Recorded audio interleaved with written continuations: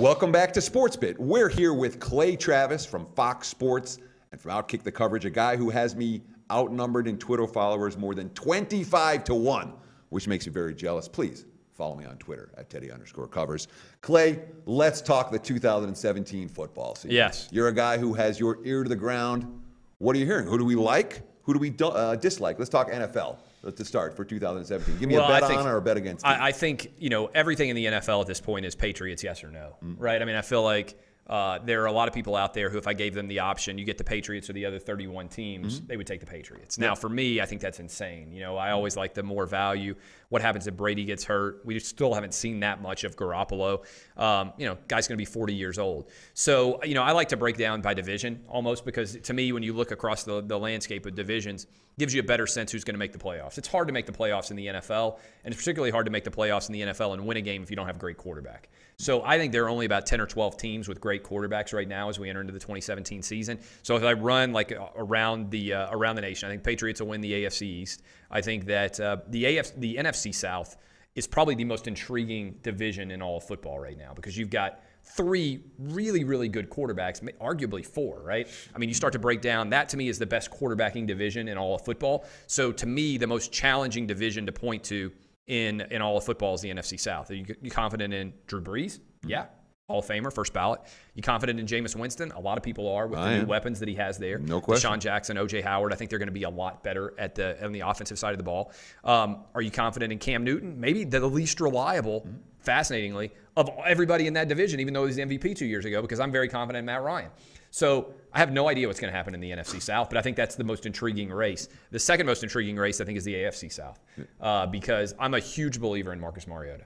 I've watched him make every throw so far in the NFL. I obviously watched him play a lot in college, and I'm a true believer. I mean, I just think that the Titans are going to win the AFC South. I think that Mariota, if he can stay healthy, is going to be a top 10 quarterback for the next decade. I'm curious to see what's going to happen with Andrew Luck. Obviously, I'm a big believer in Luck, but he's not healthy right now. The Texans have nobody. We'll see whether Deshaun Watson is able to rise up. Texans have somebody. We don't know if he's any we'll good. If he's good at NFL level. Deshaun Watson and Tom Savage. We'll see if they've got a quarterback. And then Jacksonville, poor Jacksonville, they're dead. They're in the race for top pick overall, and we'll see whether or not they can get Sam Darnold. I can go across every division, but to me, the biggest question is Patriots or not. On the NFC side of the ball, man, I just find it hard to pick against the best quarterbacks, and I think it's a quarterback's league, and that's all that matters. So I would say, if Aaron Rodgers can stay healthy, like he can play like he did down the stretch, then I like the Packers' chances to win the NFC. So let's talk sleepers then, because really when we're talking mainstream, we know the best teams and we know the best quarterbacks. Okay. Let's go a little bit deeper and see, are there any teams that are way under the radar, non-playoff teams from last year, let's say? Well, I'll give you two right off the top. I mean, the Bucs and the Titans. I mean, Jameis Winston and Marcus Mariota, 1-2. It'll be now their third year in the league.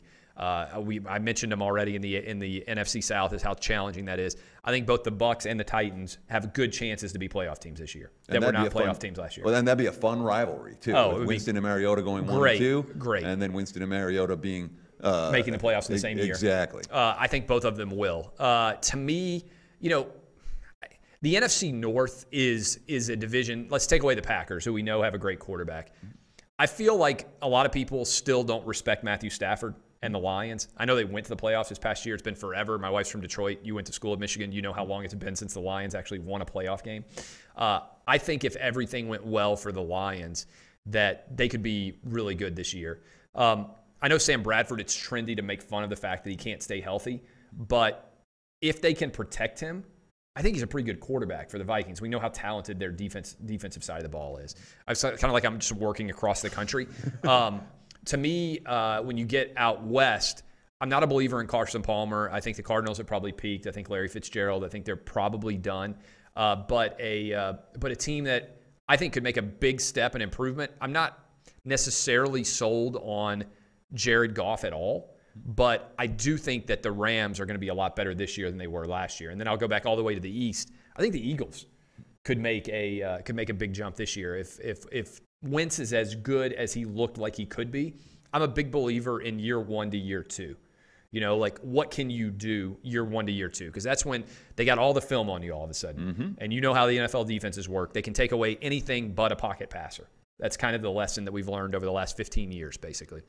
And to me, Wentz looked like at times he could be a really good, big, strong, prototypical pocket passer. So if he can take the next step, to me, the Eagles, and I like going young quarterbacks because, again, Jared Goff didn't look great that first year, but I think the expectations are so low for the Rams that potentially he could be a kind of a big surprise if he's just decent this year. Sure. When you're talking about from a point spread perspective, the Rams are going to be underdogs in just about every game. Right. If they're decent.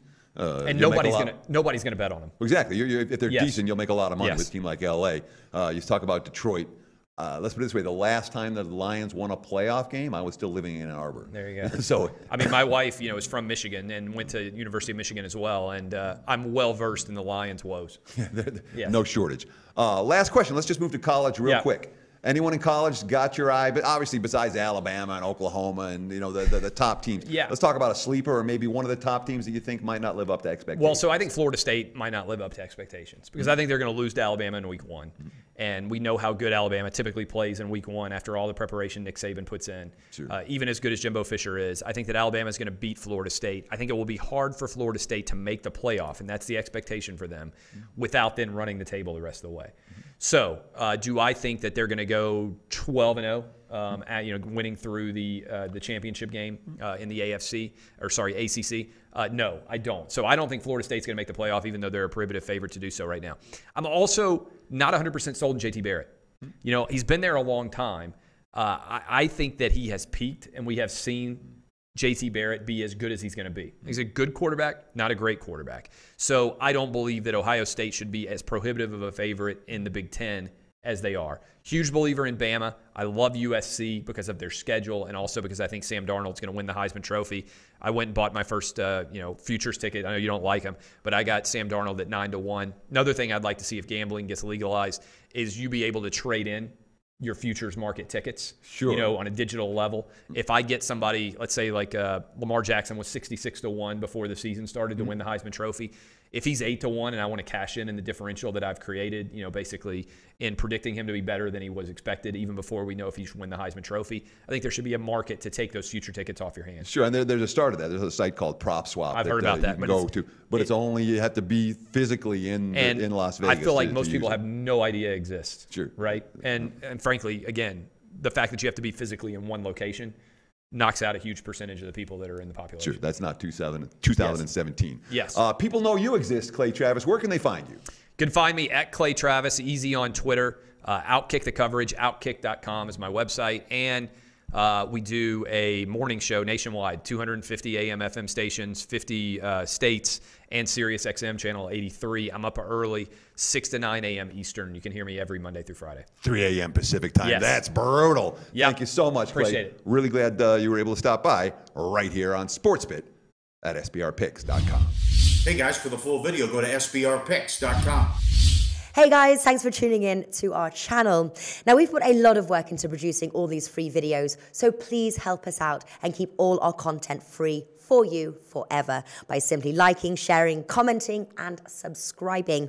Now, not to mention, a visit to our industry-leading website will warm the hearts of all our SBR employees, especially myself. Now, the links are over there to the left, so do check those out. Thanks for watching.